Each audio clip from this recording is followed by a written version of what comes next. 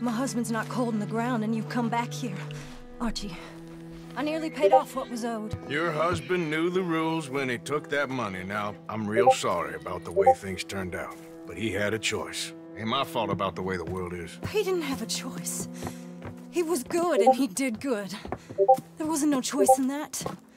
And you've as good as killed him yourself, and don't kid yourself. You had a choice. You speak as if killing was something I cared about. You ever wonder about eternity? You should. I hope it's hot and terrible, Mrs. Downs. Otherwise, I'll feel I've been sold a false bill of goods. Now, please, give me that money.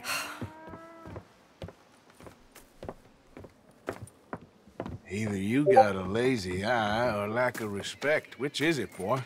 I ain't got no lazy eye. No respect for the likes of you. Well, maybe when your mother's finished mourning your father, I'll keep her in black, on your behalf. You think on that, boy? Well, maybe you shall, sir. And maybe other events will transpire.